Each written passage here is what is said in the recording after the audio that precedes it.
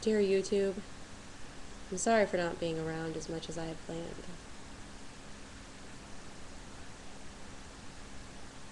Dear husband, I just want to make sure that you understand that I was your best friend for 5 years before I ever even dated you. And although you'd like to think that I'm taking advantage of you, I never have.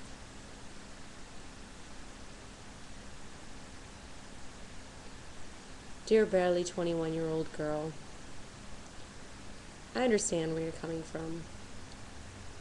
I mean, you still live with your parents and your baby's daddy left you and your life pretty much sucks, I'm sure.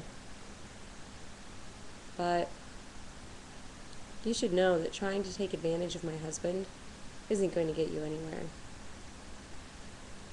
Even if he ends up with you in the next 2 weeks, it's not going to last very long at all. I mean, you really don't have anything to offer.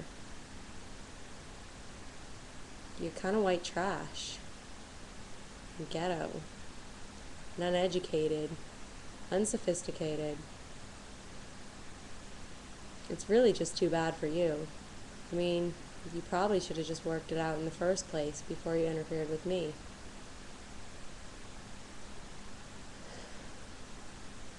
Dear weight loss community, you're probably wondering if I've set it aside. Well, I haven't. I haven't at all.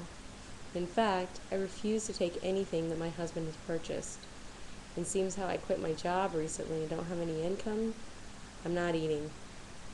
And I'm not going to start eating until I get a job and can pay for it myself. When I do start eating, I'm only eating vegetarian because I used to be a vegetarian before I married my husband. Some of the things that I've changed, I look back now and I say, why the fuck did I do that?